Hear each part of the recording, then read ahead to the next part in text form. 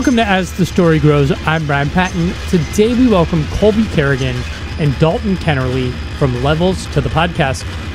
Levels will release their new EP, Pulse, this Friday on Sharptone Records.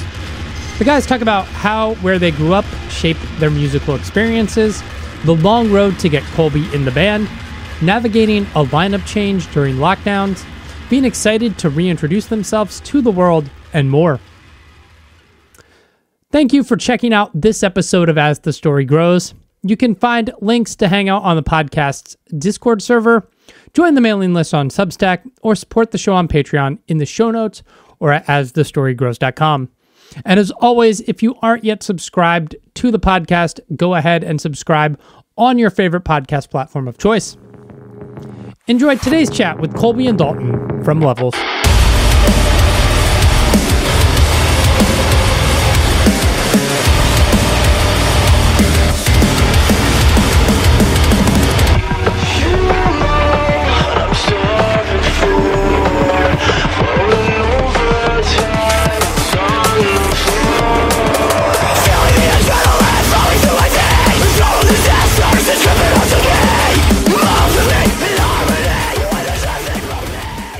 I like your background.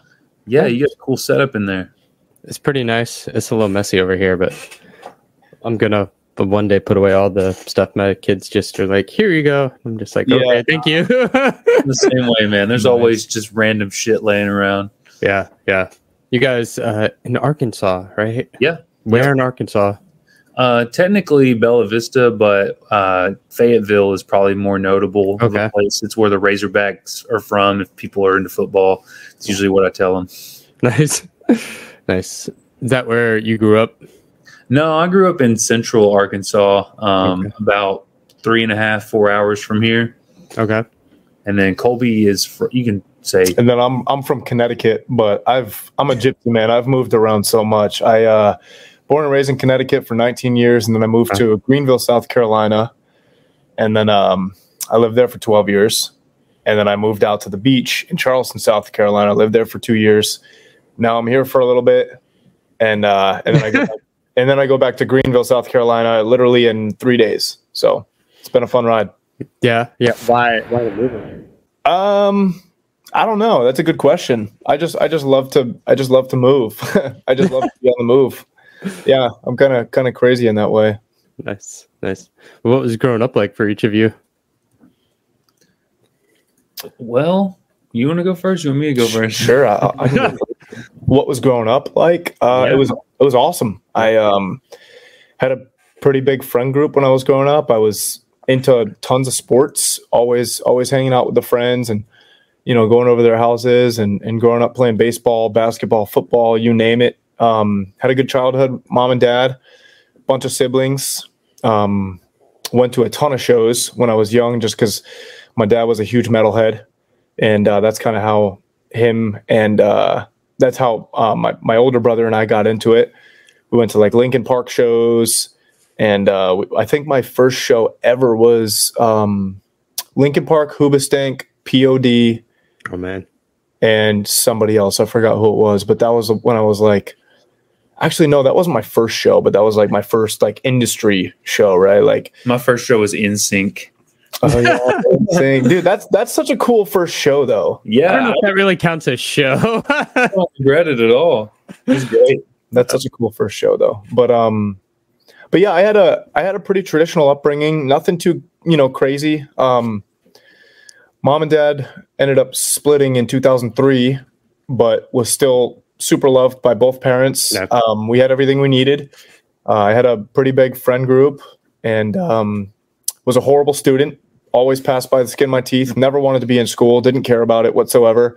Knew at a young age that for some reason I hated it. Didn't care about math, science, or anything. I actually didn't mind history. History was cool to learn about. That's where him and I connect because we're both kind of history buffs. Him way more than me, though. And then, the upbringing was super cool. It was good. It was fun. Nice. Do you have a specific interest in history or just a general? I honestly just like bullet notes. I just like learning things about history points. Like him, I like that more ancient history and like what could have happened that we don't really know about sort of things. Yeah. I like history, and I can talk about it for a few minutes, and it's super intriguing to me. But he can go down the wormhole for days and days and days and just nerd out, man. Nice.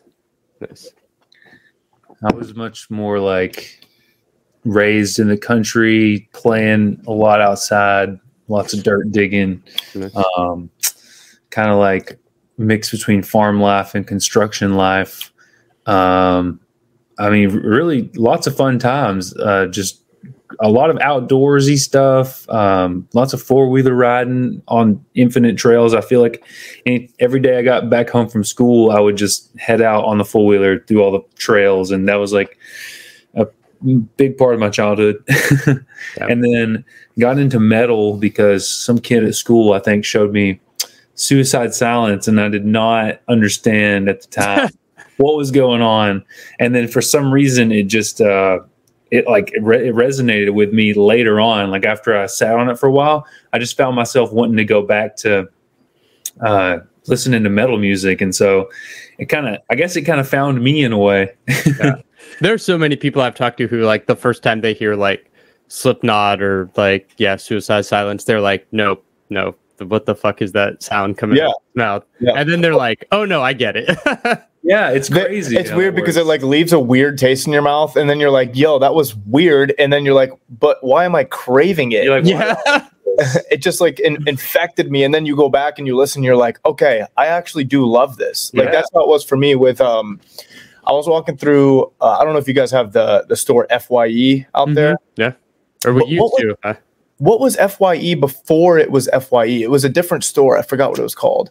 I always remember it as FYE. It was a different store, but anyways, my mom took me to a let's just call it FYE store one time when I was like, God, I had to be 10 or 11, and I came across this album, and it was just dark, and the lettering on it was badass to me, and I was like, what is this? So I went over to the little headphone thing, and I brought that CD, and I scanned it, and I just put the headphones on, and it was just like breakdown after breakdown, and this guy was screaming on it, and I was like, I've never heard anything like this. This is so intriguing.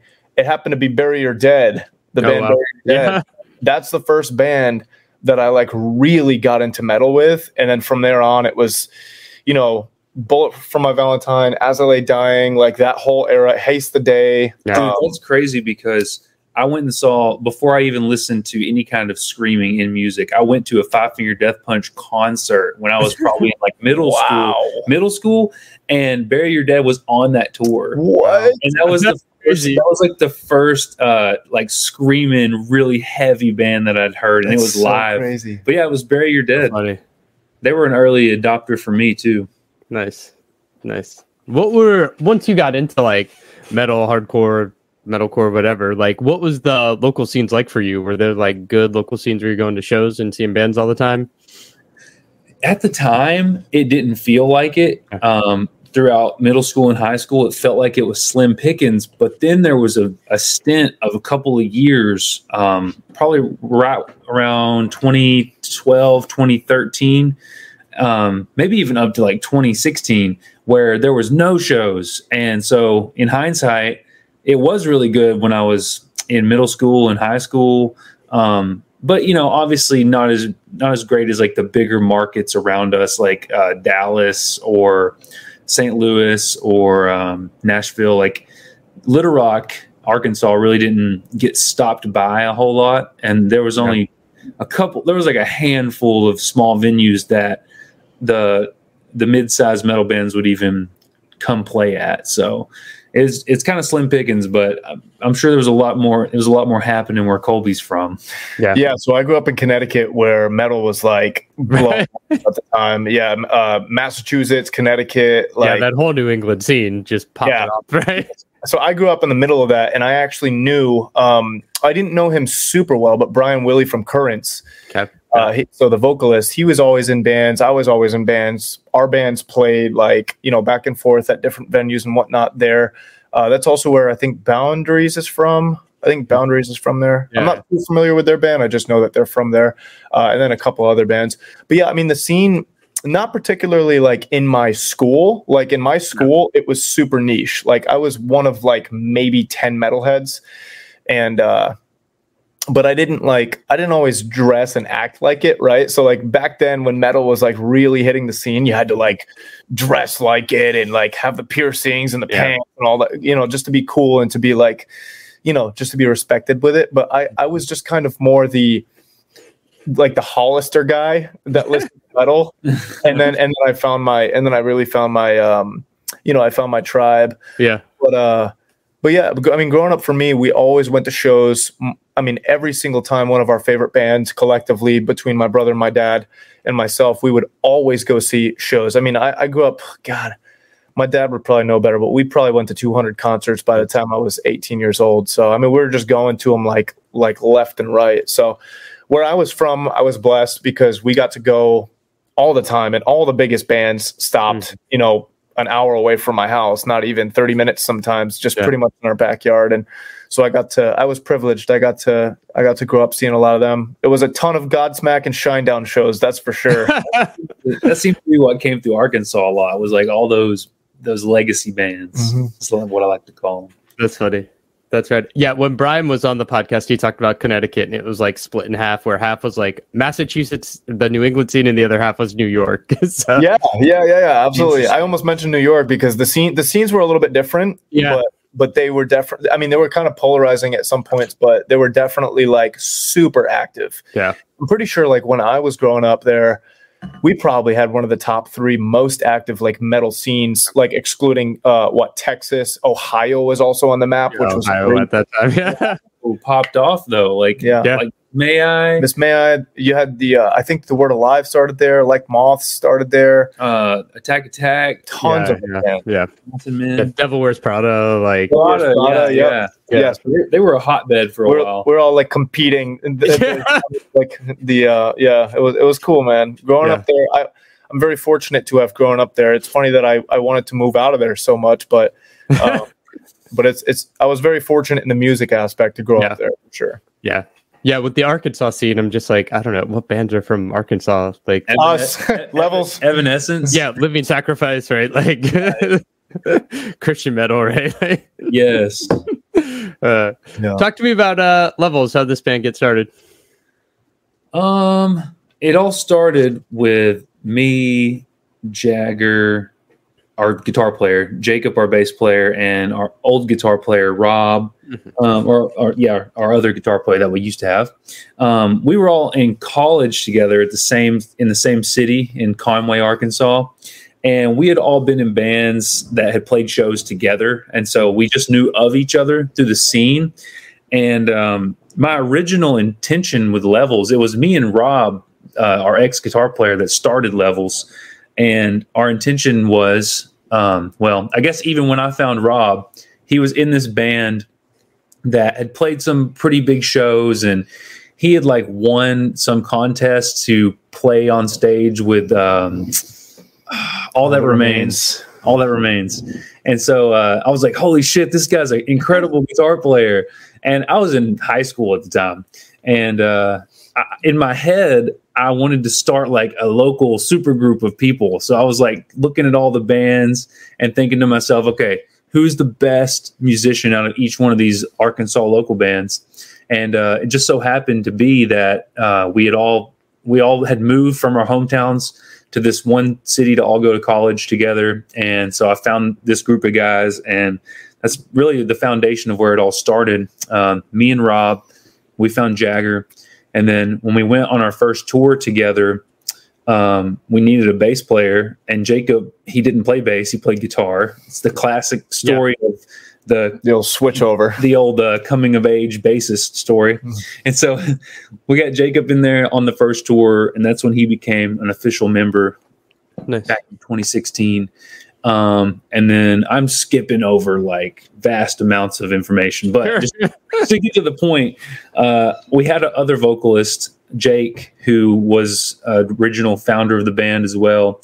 And he left because life was just taking him in a different direction with his motivations. And goals. And so he moved out to Georgia, and I think he's in like North Carolina. Raleigh, North Carolina. I think he's in Raleigh now. Raleigh. But we still freaking love Jake. Like he did so much the time that he was with us and really helped us get a good jump on everything. Great foundational start. Warmly welcomed me into the band. Has been such a sweetheart and has been unbelievably supportive for us. And we got Kolby in the band in 2020. And then, that's when we really pivoted to the sound that you hear now. That was like a brand new start for us, really. Like we honestly could have changed the band name at that point, because we were like, all right, guys, let's turn the key here and really get this thing rolling. So that's in a nutshell how it all began. Nice. Where'd the name come from? It was kind of just like in a pool of thought of many random names that we were thinking of at the time. I remember specifically being in my dorm room in college with a couple of friends of mine. And, there was all these plural band names that bands had that you heard of, like, Currents, Volumes. Help me out here. What are some other plural band names? Oh, God. There's a whole bunch of them out there. Yeah. You know what I'm talking about. Yeah. I guess around that time, it was just like, damn, Levels isn't taken, because like all the names had been taken. And so we were looking at socials, and we were kind of doing some research and development of just like what is available, like what social medias can we grab, what .coms can we grab, and stuff like that. And so we were kind of approaching it from a business perspective. And I mean, it kind of like, the name stuck, and then it kind of like got its meaning after the fact, because with Levels, like in everything that we do, there quite literally is levels to it, like to all the different things that we do at any given point in time. So it started as just a fun sounding cool name to me and a couple of friends in college in our dorm room, just fucking jotting stuff down on a whiteboard. And it's sprouted into what it is now. Nice. Kolby, you joined in 2020. What led you from South Carolina to this band in Arkansas, especially during the pandemic? Well, man, it's a pretty crazy story that we actually were able to connect. So just a brief history of myself. I was in local bands and stuff when I moved from Connecticut to South Carolina. I started, I think, 2 or 3 different ones, and then did that for like 5 or 6 years. And then in 2017, I was kind of broke, busted, and disgusted with the scene. I didn't want, I couldn't really find anybody that was like as dedicated as I was, Yeah. And so I just kind of, put the mic down for a good 3 years. And I had a friend, I said, that's in a band. It's called Fractured Frames. They're out of North Carolina. My buddy Brett. But I told him, I said, look, man, I'm going to put it down for a little bit. And if you see of anything that I might fit in, let me know. Cause he's the guy, like the band guy. He's always in the know. He's at the cutting edge of everything in the scene. So a couple years went by, and these guys put out a tour flyer needing a vocalist, and a couple of their people connected us. And I guess I didn't see the post for a month. So they tagged, I think it was myself in it, but I was like very spotty on social media back then, like specifically Facebook. So I didn't get to see the post for a month. And then I realized that Dalton had also messaged me a month like prior to when I actually noticed it, but it got caught up in my request messages on Facebook. So I didn't see it. So one day I'm at work on my lunch break, and in the meantime, let me preface with the fact that we are getting these vocal submissions and nothing's hitting. We're just like going through them, and we're like, damn, man, I don't think everybody sucks. Yeah. So in the meantime, all that's going on. And I just pull over to the side of the road one day, and I'm like, oh my God, these guys hit me up, and it's been like 29 days ago. Oh my God, there's no way that this position's still going to be there. I just messaged him back. I was like, hey man, so sorry. I didn't even know you messaged me. I was like, is the position still available? And he got back to me within like an hour, if that. And he was like, yeah, man, of course. It's still available. I was like, oh my goodness. So we hit the ground running. He was like, we would love for you to do a tryout. And I was like, oh my gosh. So ended up doing a tryout. How did that go? How did you get the tryout recorded and all that? Oh, so wait, you talk about the story like leading up to the tryout, or just like how you made it happen? So I went up to my buddies in North Carolina, the Fractured Frames guys, and I recorded my tryout with them. However, but it was weird because I kind of put them in a weird position. I ended up getting an injury in my ribs, and I couldn't do the tryout for like 2 weeks. So it looked really suspect to them because they were like, oh, this guy's bullshit. Yeah, it was. I legitimately had an injury, and I didn't want to tell the guys because I wanted to try out. And after listening to their band, I was like, dude, this is amazing. I can't make any excuses, right? Yeah. So I actually tried to do the tryout like on a voice memo or whatever it was. I forgot. And it just nothing was happening, man. And I could barely breathe, let alone, try out for a freaking metal band as the vocalist. And so I ended up like 4 or 5 days later, he was checking in. He was like, hey man, like, where's the try? Are you going to try out? Stuff like this. And I was just being like super spotty. I was just trying not to tell them that I was hurt. And then finally I was like, hey, look, like I have an injury in my ribs and I can't do the tryout right this second. Are you guys willing to like wait for me? And they were understanding about it for sure. But on their end, I'm sure they were like, what the fuck is going on with this guy? At this point, we just didn't, we'd heard it all. We'd heard it all from all these people blowing smoke up our ass. So we're just like, all right, well, if he gets it, he gets it. If not, no harm here. Like, we'll keep on trucking. It's funny because that's the way that they were thinking about it. But on my end, I'm like pressed. I'm like, oh my God, I need to try out for this band. Oh my God, I have to do anything. So I scheduled, I don't know, like a week out, I scheduled some studio time with my buddies in Fractured Frames up in North Carolina. And I just went, I sucked it up and I went. And I remember when I did my tryout, I was still kind of on the back end of the injury, the pain and stuff, but I just pushed through and did it as best as I could. And I told the guys in the studio, I was like, that cliche meme, ain't much, but it's honest work, right? And I was like, we're going to send it off and hopefully these guys dig it. And so I sent it to Dalton and he was stoked because at that point he was like, okay, this guy's legit. Like he actually sent me a damn tryout. And so he was like, all right, man, well, give us about 24 to 48 hours. I'm going to send it to the guys. We're all going to listen. We're going to get together and we're going to talk about it. I think it was like the next day.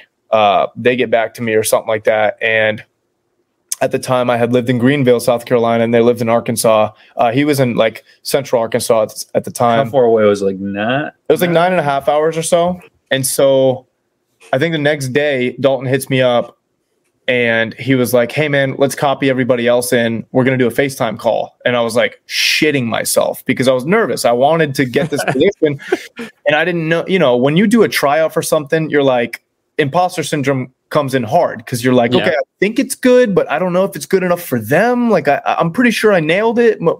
Maybe I didn't nail it. Actually, no, I didn't nail it. That part sucks, man. I shouldn't even have sent this to them, So long story short with that, they get on the phone with me. Dalton was a little bit weird at first. He was just trying not to like, put all of his cards out. Everybody got onto the FaceTime call and Dalton was like, hey man, we just want to tell you a couple things, ask you a couple questions. And so they asked me a couple things and then he was like, well, we have one more question for you. And then I just remember you were like, when do you want to make the trip out to Arkansas, man? And I was like, what? He was like, yeah, man, we want you to be the vocalist. And I was like, oh my God. I'm a sensitive guy, so I probably started crying. I'm pretty sure we have this recorded somewhere. We got to dig it up. Yeah. We do have it recorded somewhere and maybe we'll put it into a video someday. Yeah. But yeah, the rest is history. And then right after I joined the band, like literally like 2 weeks after COVID hit. Oh shit. So we had a tour planned and we were, I was practicing, getting ready and everything. And unfortunately we couldn't go on that tour. So it was about 1.5 years of stuff that got canceled and we couldn't even make any plans. So man, just imagine me getting into the band. We couldn't even announce it because we didn't have any music with me. We wanted to hit the ground running. And so for a year and a half, nobody knew I was in the band. No one had a clue. I forgot about that. Yeah. And I remember sitting, talking to these guys like every single day, just being insecure about it, just getting in my head. I'm like, God, man, like I'm in this awesome band, but I can't tell anybody. It was horrible. Yeah. So, and nothing's happening in the industry, and you're just like, fuck, maybe they're going to break up. Maybe this is the end. This great opportunity, it could be gone. It was the weirdest dynamic for me, man, because these guys were already established, especially in the local scene. Everybody knew who they were. And so like everybody knew that Levels needed a vocalist. So they were still getting tryout requests and stuff like that. Like even I feel like after we confirmed me as the vocalist, but we couldn't publicly confirm it because we wanted to hit the ground running with some music and whatnot. Mm-hmm. So it was literally like a year and a half to where we couldn't even say anything about me. Mm-hmm. We were just backlogging and planning on the back end. And then he finally drove out, made the drive, and April. The first thing I said to him when I saw him in real life, I was like, "Oh my God, you're real!" You're real, dude. Like this is it. And then from there we hit it off and tracked our first single together and put that thing out, and then just kind of saw where it was going to go from there. Dope. How'd you guys get connected with Sharptone? That you want to say it? Yeah, I can go. That was, I guess it was really, everything that led up to that was us getting a new producer and finding this new sound and writing the whole EP. I mean, the whole EP was already written. And then our producer, Jonathan, just sent it off to Sharptone, to one of their A&R guys, Sal. And he liked it. I mean, he heard the single that we wanted to release first. He heard that one. I'm not sure if you've heard. Have they sent you anything? I've heard the whole EP. Yeah. Okay, great. Cool. Awesome. So you're familiar with Breed then? Yeah. So we sent them Breed with the music video, and then they wanted to talk. So it was really, I think the music spoke for us, really. Nice. Yeah. Nice and easy. So you've been sitting on this EP for a long time now. Some of these songs, Breed and Realign, and even Opium, those songs are probably more than a year old. Yeah, almost 2 years old now. Yeah, the newest ones are actually the ones we just released publicly. Siren. Yeah, those are the newest ones. But I mean, I think some of the even the older ones that are like a year old, they still stand. They still stand the ground. Yeah, that's cool. EP is called Pulse. Where'd you come up with that title? It's the opening track. We had a couple different names that we were throwing around, and nobody was resonating with the names. I had one that I thought was phenomenal, but the guys were like, "Yeah, it's not the vibe." And so we just, sometimes your opinion gets, vetoed, and you have to run with it. Yeah. And so our producer was like, one day he was like, "Why don't?" It was Jonathan, right? I think it was Jonathan. Yeah, I think Jonathan was just like, "Guys, let's not overcomplicate it." He was like, "Why don't we just name it Pulse?" And then the guys in the chat were like, "Yo, that's actually pretty cool." And then I was like, because of the single. Yeah, that's pretty cool. Yeah, that's cool. Let's go with it. And so literally it was like maybe like a year, 6 months worth of everyone thinking and pitching different names. And then one day Jonathan was like, "Yo, let's just do this." And everyone was like, "That's actually a great idea." Yeah, that's actually like a common. I never thought about that. That's a common denominator with us in our band. Jonathan he'll be the voice of reason a lot. Like if we get stumped on something, he's like, "Oh no, just do this," and we're like, "Damn it, why didn't we think of that?" Yeah, Jonathan is the honorary fifth member of the band. Yeah, even though he's our producer, he's just as important. We call him as the fifth member of the band all the time. So nice.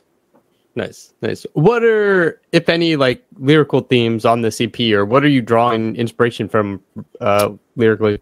I would say there's really no theme. You know what I'm saying? I know that there's a lot of concept albums out there and concept EPs and stuff like that are very cohesive and they all kind of keep the same theme. It's just kind of a bullet points of seasons in my life where I was, and it's just kind of a mesh of all different types of lyrical content. I wasn't trying to like pigeonhole myself into any certain, topic or context or anything like that. So I just really, when we were in the studio with Jonathan, these guys would nerd out making music and just, and then I would come and I would, add my touch to it. And I honestly just vibe out with the song, and whatever it made me feel, I just started writing. So as far as lyrical content, there's stuff about the world and pharmaceutical industry, and there's stuff about me, fighting my own internal, I don't want to call them demons, but just internal BS sometimes. Yeah. Imposter syndrome. I struggle with that a good bit. So Realign specifically is pretty much about that. And then, there's various other topics and whatnot. And I like to make it ambiguous. I like to let everyone have their own interpretation of the songs that we have. But some of them are kind of, on the nose. Breed is about fucking. Just straight up. Oh, no, I thought it was about running through the cornfields. And is that running up? That's funny. That's funny. EP's out February. You guys looking for big 2024 plans? I mean, you're heading back to South Carolina here, but you're gearing up for a big year. This is kind of your coming out party, right? Like new label, new EP.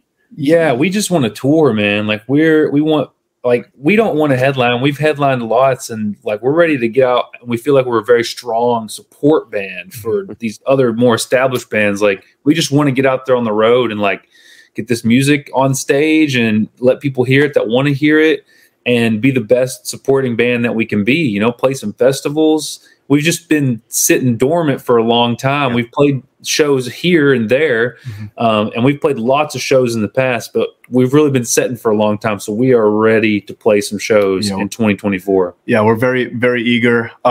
We also have lots of music plans for 2024. We definitely, the EP is not going to be the only thing musically that everyone hears for sure. We probably can't talk about too much, but there will be a lot more than just the EP in 2024. Yeah, there will be a lot more than just the EP.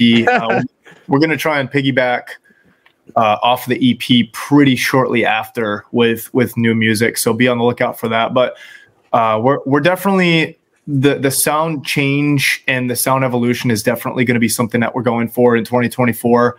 Songs that you hear on the EP might be completely different types of styles that you're going to hear on further music coming down the road, but we're always going to keep it with the Levels roots, heavy, have that technical, Levels whatever signature on it. Yeah, because of the way like I feel things are with like you can just release singles on streaming platforms these days and not be beholden to like an album that fits together. Like you can experiment and be like, if we do a weird proggy pop song with metal flavor over here, it doesn't matter, it's a one-off, and like we like it, so like somebody will like it, right? Like just another one for the discography, right? Yeah, it doesn't have to fit in this like 10-song package.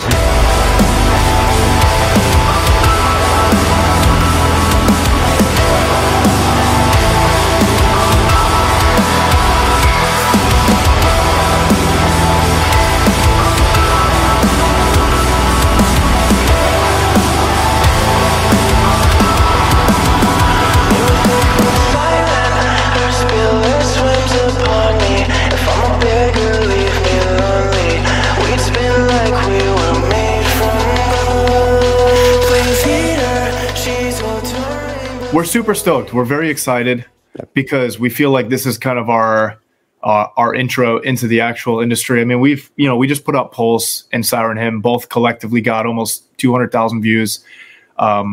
We think that we have something new coming to the industry. I mean, obviously every band is going to say that, but I feel like we feel like we have something new, energetic. There's a lot of different aspects to our band. And the response has been amazing. People are graciously accepting us into the industry, it feels so amazing. The fans have been unbelievable, and we really just want to hit the ground running. We want to befriend all the other bands that we come in contact with, and we just want to see where 2024 and beyond takes us. Man, we're so excited. I literally am living and counting down the days until the EP drops. Like it's only a little bit, about a month and a half away, but I cannot wait until the EP drops and just to see kind of where it falls on people's ears, Yeah. She's a peak at the top of the years high.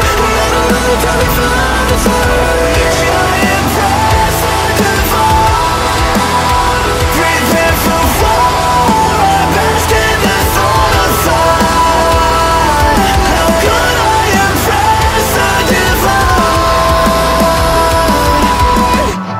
Thanks for listening to As the Story Grows. Our intro music was written and composed by Jeremy Hunt. The As the Story Grows theme is by Bob Nana. If you like what you hear, subscribe wherever you get your podcasts and give us a rating and review. If you'd like to support the show financially, you can join us at patreon.com/asthestorygrows. Be a part of our community and join the ongoing conversation over on Discord. If you enjoy this episode, share it on social media with your friends. Much appreciated, and thanks for listening. I never felt so young and alive as when I'm diving into a tune. And now I'm learning as I listen along, and the wheels are turning, and I started a song. One good word and I'm gone. Oh, as the story grows, the more I want to know,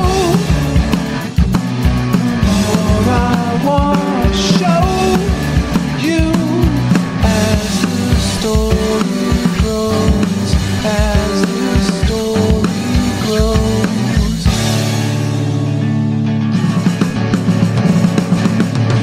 You can create something lasting and great, something passionate and real. And I'll bring in my own good feelings, I'll sing it with meaning.